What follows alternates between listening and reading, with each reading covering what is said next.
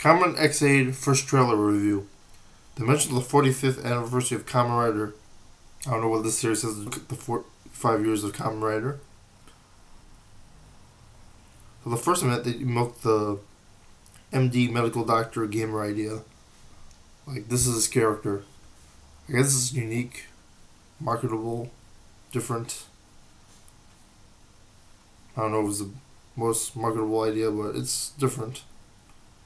Showing bright lights, giving a more casual, kid-friendly ideal. Mood. It already looks like there's multiple riders early on. The Kiriko lookalike edition. It has a Forza feel with the chibi Fatsuit X8 SD.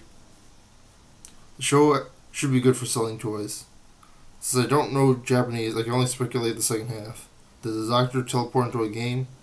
Is there extra lives since this is a video game?